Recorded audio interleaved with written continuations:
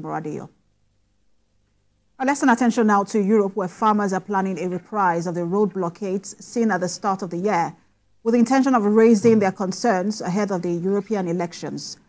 The joint action by French and Spanish farmers will focus on highways and crossing points on the border, with the aim of having all the major routes blocked by mid-morning on Monday.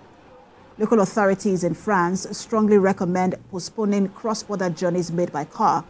Rail routes are unaffected. Huge protests from farmers succeeded in bringing large parts of the French road network to a halt in January and February, but were halted after a series of promises from the French government. However, many of the issues that farmers complained about are decided at an EU level, hence the renewed protest ahead of voting for the European elections, which takes place between the 6th and 9th of June.